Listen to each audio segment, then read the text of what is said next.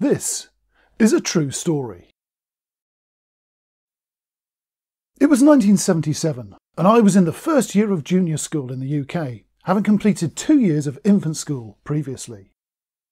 Digital watches were the peak of exciting new wearable tech. Pocket calculators still came with mains adapters, and like many boys of my age, I went to school clutching my Helix-branded Star Wars pencil tin, eagerly looking forward to Christmas when it would finally be released here.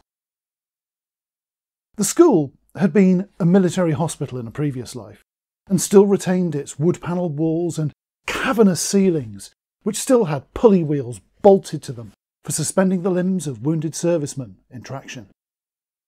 The desks were time-worn and utilitarian, plywood and steel tube, bearing the scars of years of doodles inscribed with the point of compasses and preserved under thick layers of dark varnish. Infant school had been all about the basics of counting, reading and writing. Junior school was the first time we learned of subjects like geography, history and science. It was still just the one teacher in one classroom, but the week was broken up with talk of foreign countries, kings and queens, and why apples fell out of trees. Near my home were a couple of general second-hand shops. They were a wonderful cornucopia of useful household bits and pieces, appliances and furniture that have long since left Britain's streets to be replaced with thrift stores and pawn shops. They also sold books, and in amongst the Conan Doyle, Edgar Rice Burroughs and Doctor Who novels I was always on the lookout for were old encyclopedias. I could buy one with 1 or 2 weeks' worth of pocket money, and I loved their heavy glossy paper, the detailed lithographic illustrations, their rich embossed covers, and the smell. I've always loved that second-hand book smell.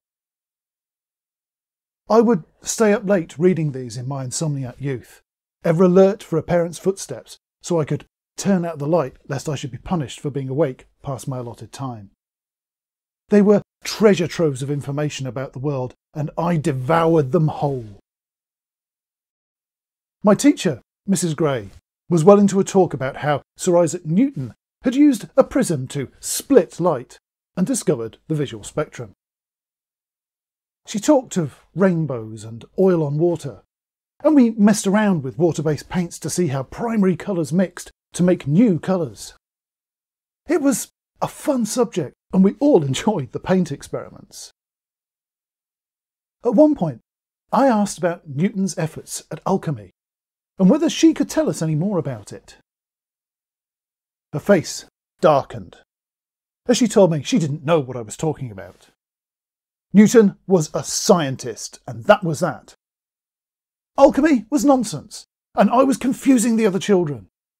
She demanded angrily to know where I got this rubbish from. So I told her. I'd read it in an encyclopedia. It was really interesting, and I'd learned about Newton's other achievements like the reflecting telescope, his laws of motion, and his life outside science as a theologian, member of Parliament, and, of course, an alchemist. The more I said, the more furrowed her brow became, until suddenly she barked at me. Enough! I stopped mid-sentence and stared back at her, agape. How dare you interrupt my class with this hogwash? I felt tears starting to well up, and my right hand starting to flap. But, miss, what have I done wrong? I said, enough! You know full well what you've done. Stop all this rubbish about alchemy and theology. You don't even know what they are, do you? Yes, I do. Alchemy is... Shut up! She screamed. One more word and you're going to the broom cupboard. By now, my emotions were overwhelming me. I was awash with rage, fear and confusion. I had no idea what I had done wrong. I thought school was about learning. I thought being bright and knowledgeable was a good thing. And I did know what alchemy and theology were, if only she'd let me prove it. I mean it. Don't test me, she shouted. My brain was a buzzing mass of energy, my vision a blur, and my hearing a rushing throb as all I could hear was my pounding heart. What the rest of the class saw was me screaming and wailing, smashing my fists into the desk with tears and spittle flying everywhere. Unbeknownst to me, Mrs. Gray had shouted at me several times to stop, before storming out of the room to get a male member of staff to deal with me. Mr. Clark's shouting had no effect either, so he tried another tack. He slotted his hands under my arms and attempted to lift me, but I responded like lightning.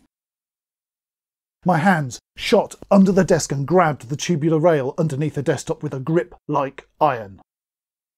Mr. Clark heaved, but the combined weight of myself and the 1950s desk was too much even for his broad shoulders. He beckoned Mrs. Gray over to insist. 1970s gender roles be damned. There was no way he was going to be able to do this on his own. She reached under the desk to pry my fingers away from the steel frame, but she couldn't move them. My emotional tornado had locked my fingers into place and there was no shifting them. She stood up and locked her hands underneath my left arm, while Mr. Clark did the same under my right, and they heaved with all their might. They got more than they bargained for. They lifted me and the desk came with me. The plastic tray I kept under the desktop fell out of the open back, spilling exercise books, pencils and several weeks' worth of a small boy's pocket contents all over the floor. The class erupted in howls of laughter and screaming. Together, Mrs. Gray and Mr. Clark dragged me inch by inch to the door, the metal feet of my desk leaving parallel gouges in the waxed wooden floor. Finally, they got to the door and had to stop. They'd managed to get my shoulders out of the room, but the desk was still in the classroom and too wide to pull through. They tried to pivot me around to attempt the manoeuvre sideways, but my screaming got louder and my body stiffer. In the end, they gave up.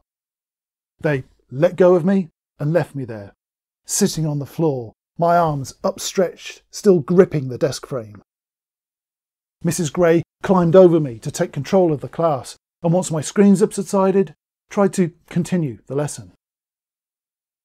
Apparently, it was about an hour before my hands slipped off the rails of the desk, and I fell into a deep sleep.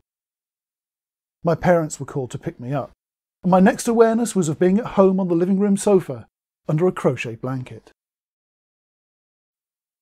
I remained off school for the rest of the week, whilst the head teacher and my parents discussed what was to be done with me.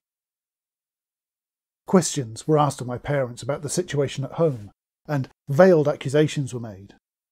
My parents, in turn, punished me in anger at having been made to feel like they were failing in their responsibilities by nosy Parkers in the school and the threat of social services.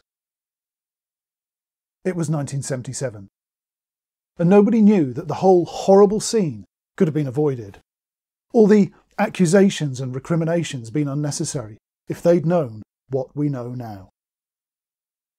I was just an inquisitive, autistic boy who'd been told off for knowing more than the teacher had bargained for, hadn't understood what I'd done wrong, and been pushed to a meltdown that could have been easily avoided.